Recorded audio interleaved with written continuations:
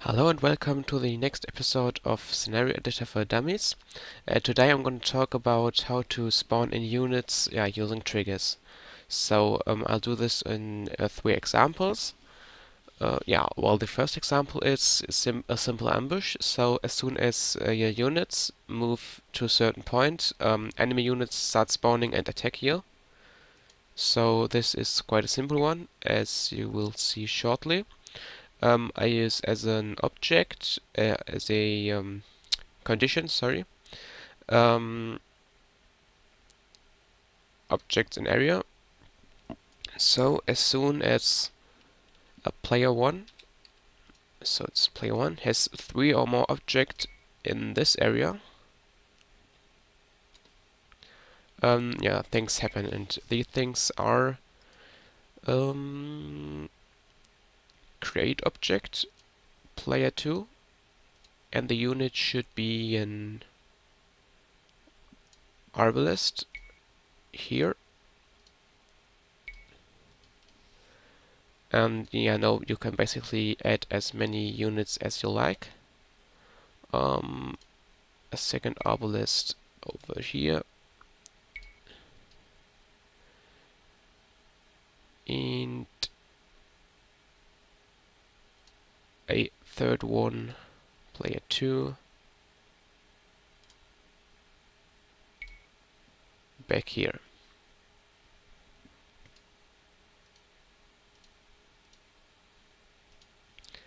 So let's quickly check it out.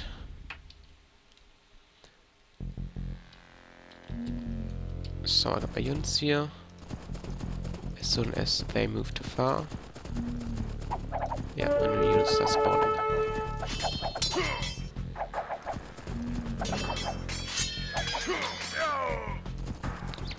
And you see it's all simple, and basically that's how I, for example, did the ambushes in my strongbow scenario and so on. But however, there's one thing I should mention. Let's quickly test it again. If there are units standing somewhere where you want your units to get spawned, it doesn't really work. You see, this time only 2 outlets got spawned because this tile here was already occupied by units, so you can't spawn units where other units are standing. This will be a bit more important in the next example.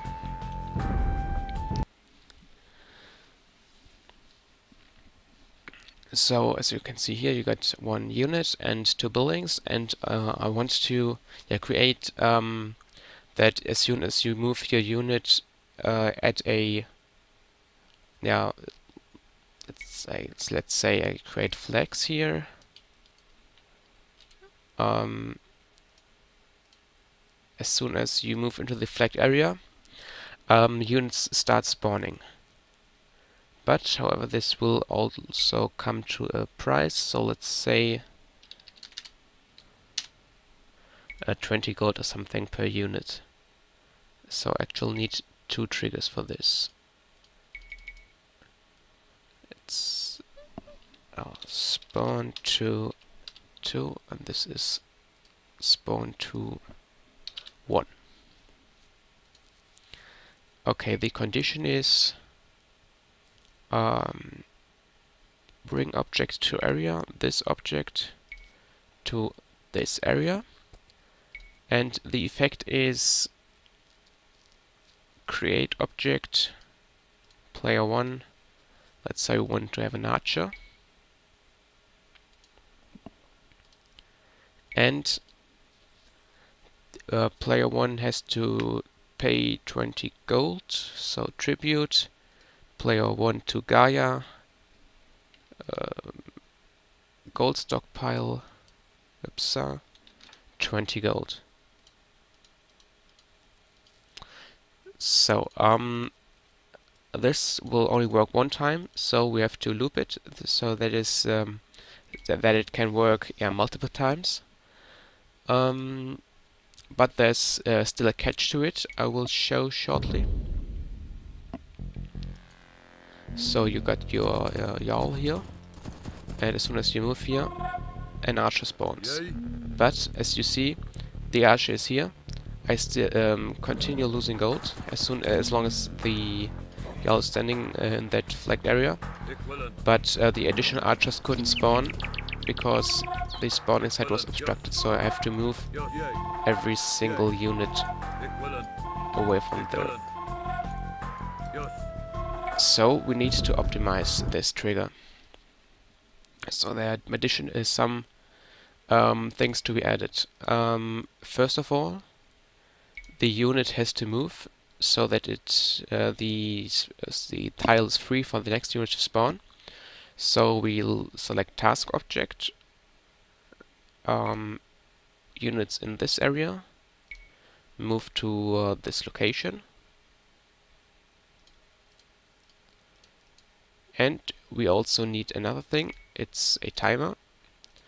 So the unit has it has time to start moving before the next unit spawns. So let's say timer is on 2, and another condition is needed. As right now it isn't really checking if the player has the gold required to spawn units. Right now it just spawns units, and if the player still has gold, it tributes gold, but if no gold is left, the spawning continues without paying tributes. So player 1 has to have at least a gold stockpile of 20 gold.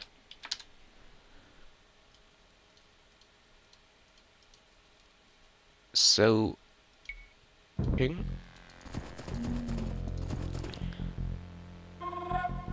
see, the yawl is standing here and isn't moving.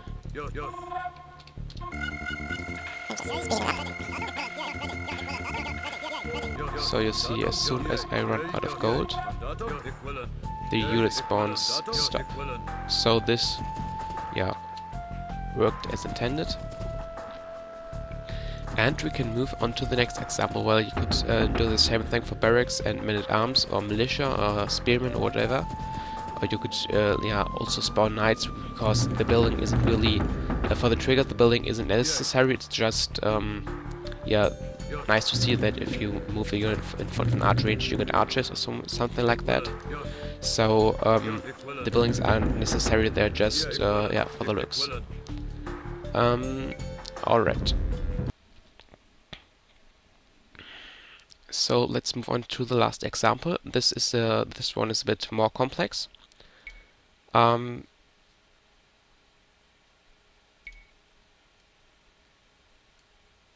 So how are we gonna do this? Let's say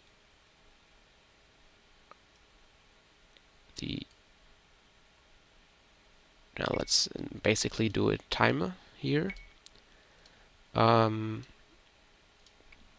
So this is a trigger consisting of 3 parts. The first one is simply activating the second one as soon as a certain condition is met.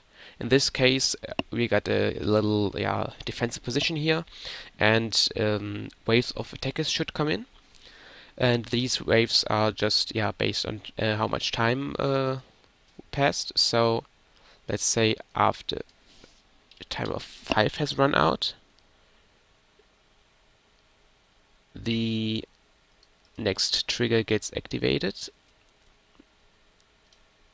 It's spawn 2.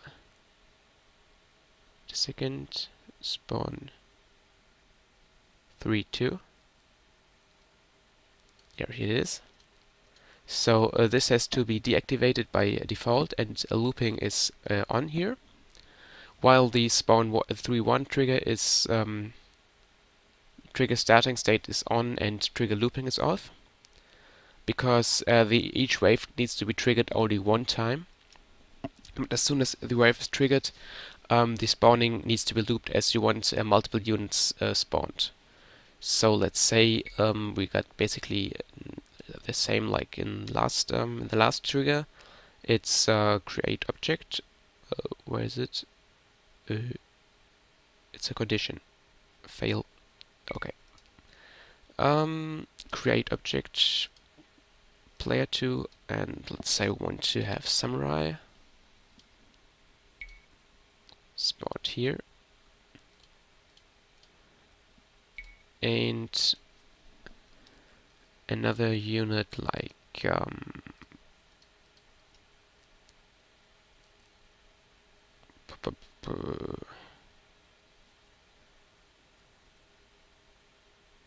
what could we use?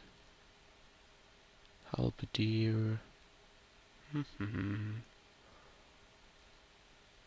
Let's use light cavalry. There it is. Over here.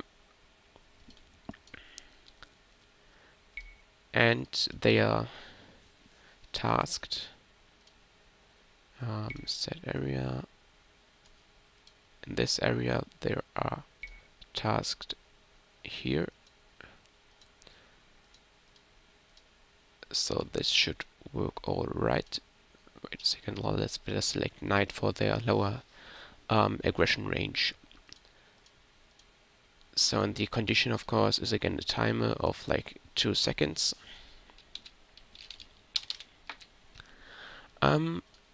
Because when the units spawn, they need some time to walk where they're tasked. So, yeah, that's basically it. And the last trigger, as right now, this would go on forever and ever.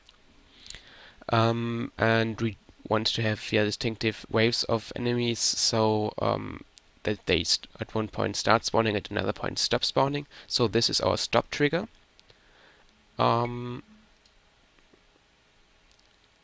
So it simply has a timer of like 8 seconds, and the effect of this trigger is to deactivate spawn 3-2, and this trigger has no loop and is starting state off as well, and it also gets activated by the start trigger. So let's say activate trigger spawn 3-3. So we basically here got one starting trigger, one unit spawning trigger, and one stop trigger. And in this case, the stop trigger also starts an attack move.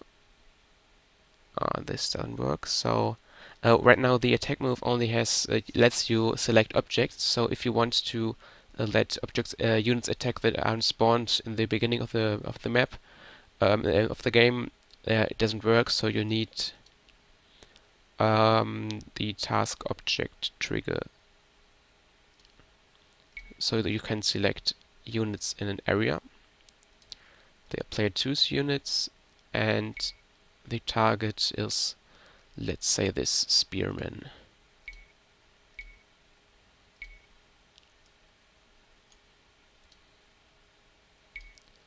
So we got the area, the location, player 2.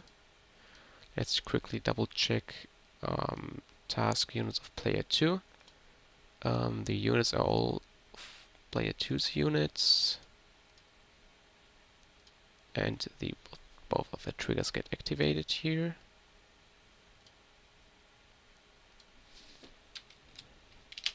So this should be working right now.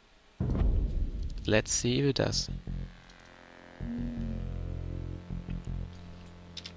Let's Marco Polo. So here you can see the units spawning, and now as soon as 8 seconds passed, so as each unit spawn needs 2 seconds time, therefore of each type got spawned, and then as soon as all units were there, the attack started. So I hope you get an idea how to spawn units in your own scenarios now, and I'm sure you will find use for this, as it's quite versatile. You can use it for build and destroy, for RPG and X4 scenarios. They have uses in all of those maps. You could even do something like CBA or in that direction something. an arena battle scenario. And yeah, that's basically it what I wanted to show you on this scenario. And thanks for watching, and see you on the next video.